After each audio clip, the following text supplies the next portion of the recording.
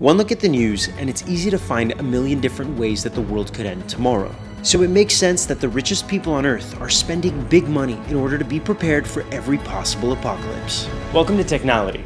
I'm Alex Malky, and today we're looking at the 5 most advanced doomsday bunkers in the world.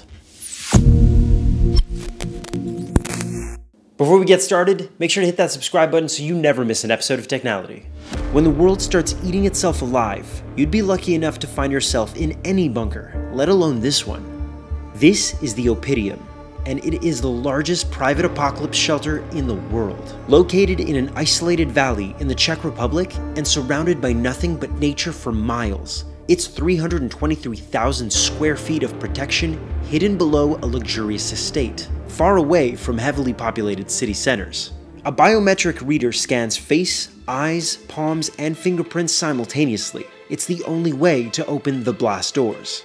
Inside are a spa, swimming pool, movie theater, library, and an underground garden.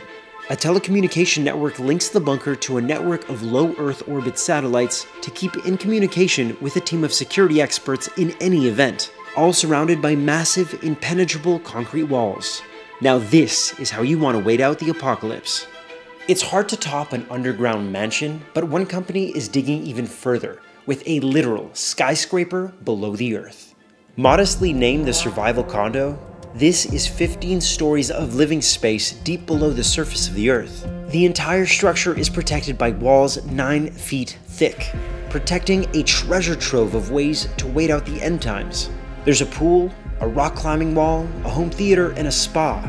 Each room has a flat screen TV, simulating windows. The survival condo is built to sustain 75 people for just about ever, packing 10 years worth of freeze-dried food. Then, there's a hydroponic garden with 70 kinds of fruits and vegetables, and a fish farm, which starts to make sense considering the price of an entry model is $1.5 million.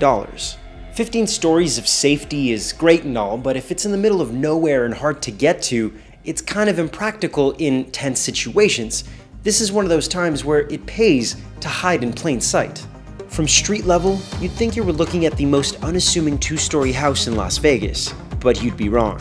Because below this Cold War era home is 15,000 square feet of apocalyptic safety. It was built from scratch by a man named Jerry Henderson in 1979. 5 bedrooms, 6 bathrooms, a dance floor, a pool, a 4-hole putting green, and a bar. This is survival living at its finest. Jerry's bunker was such a unique build that it inspired the 1993 movie Blast from the Past, with Brendan Fraser showing us just what it might be like to grow up living in an underground vault until the age of 30. Okay, but say you want to buy a bunker today, right now. Where would you even look? Well, it turns out you can find listings for abandoned missile silos in Nebraska.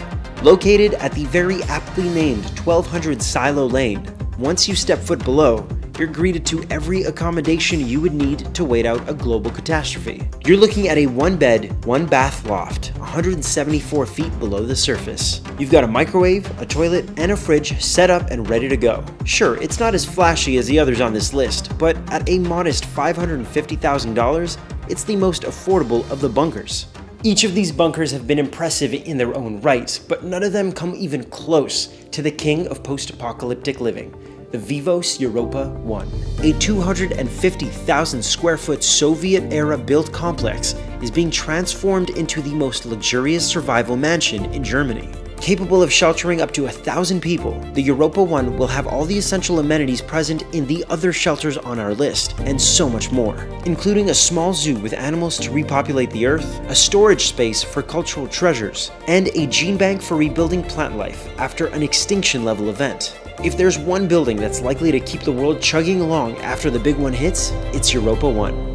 From a bunker beneath the suburbs that imitates the world above, to an underground skyscraper with room to breathe, and even a warehouse-sized Noah's Ark that might kickstart the Earth after a global catastrophe. These safe rooms are how the ultra-rich hope to survive the apocalypse. Which would you rather wait it out in? Let us know in the comments below, and I'll see you in the future.